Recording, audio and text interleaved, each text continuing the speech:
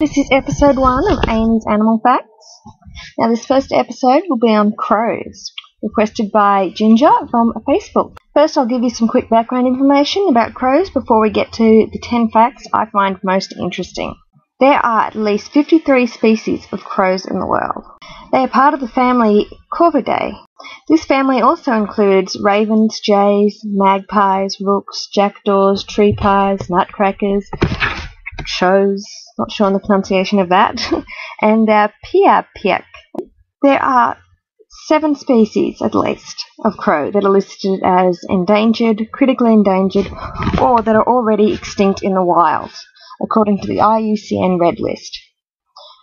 These include the Flores crow, Hawaiian crow, Guam crow, Banggai crow, Seychelles crow, Biak three-spot crow, and Ethiopian bush crow. Now it's time for my 10 interesting facts. Firstly, number 1. The female incubates the 4 or 5 pale bluish-green eggs for only 17 to 20 days, during which time she never leaves the nest, and the male, the partner, will return to feed her every single day. Number 2. Molting takes at least 133 days.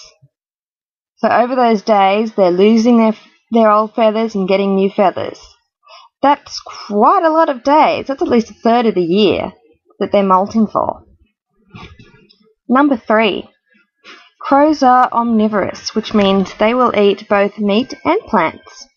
Their diet usually consists of small invertebrates, like insects and things, fruits, seeds, occasional grains, and small reptiles. There is, however, one crow, the fish crow of the USA, that will actively seek out fish and small crustaceans to eat. No other crow will actually go fishing, so that crow's pretty special. Number 4. All crows, not just some of them, but all of them, have a habit of collecting and hiding bright objects that they don't really have a purpose for, and they just collect them because they're pretty. So, number 5.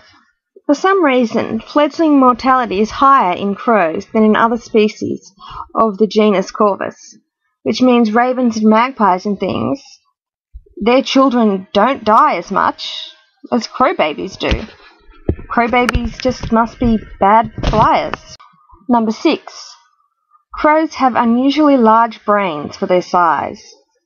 It's actually almost the same size as a chimpanzee's brain. Now look at the size of a raven. Look at the size of a chimpanzee. It's quite a bit of a size difference.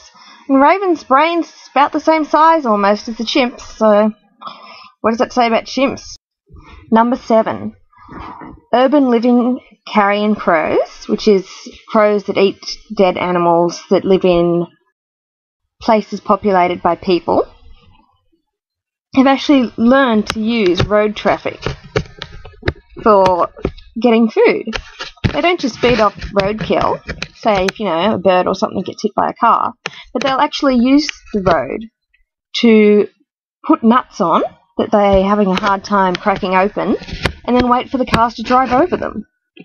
They do this usually at traffic light crossings where cars will frequently stop, and when the human pedestrians are crossing the road, the crows can see that it's safe and will collect their food. Number 8. Now, I don't know how many of you know this, but crows can actually learn to speak words.